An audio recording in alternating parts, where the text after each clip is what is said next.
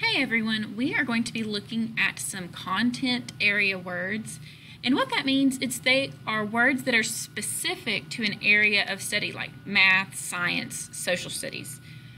And content area words oftentimes are in bold, so that way we know they're important, they stand out, and they might appear in visuals like diagrams.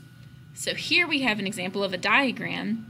And there's anther, and it shows you what that is, what part of the plant that is, stamen, petal, and stem. The parts of a flower include petal, stem, stamen, and anther. That's how you might see it with the boldface. Over here we've got some math words. Some fractions have common denominators. The world has imaginary lines of latitude and longitude. Those bold words help you know that those are important. Some other words might be perpendicular and circumference if you're talking about math content area words.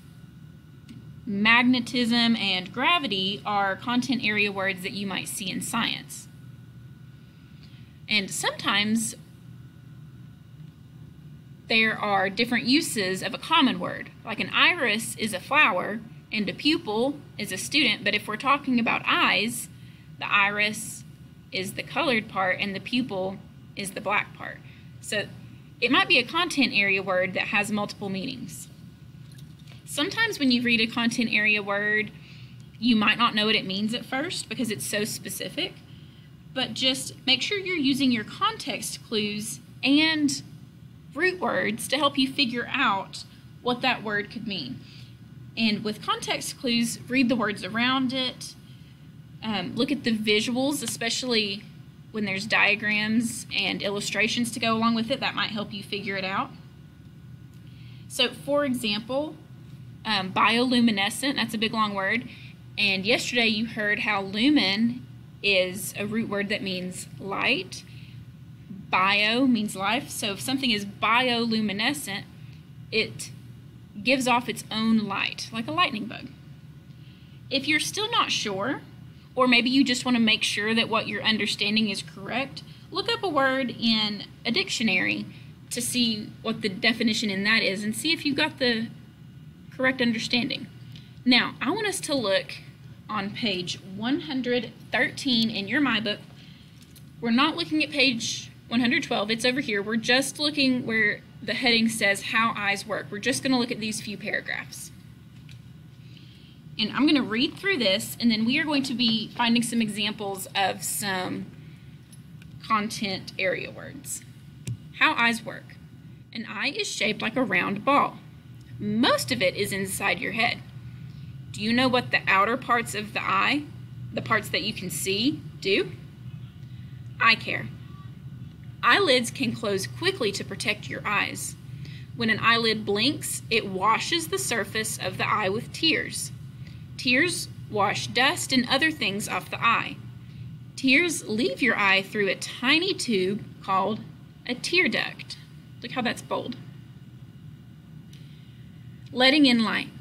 The colored part of your eye is the iris. The black spot in the middle of the iris is an opening called the pupil. The pupil lets light into the eye. In bright light, your eye needs to take in less light, so the pupil becomes smaller. In low light, the pupil becomes bigger to take in more light.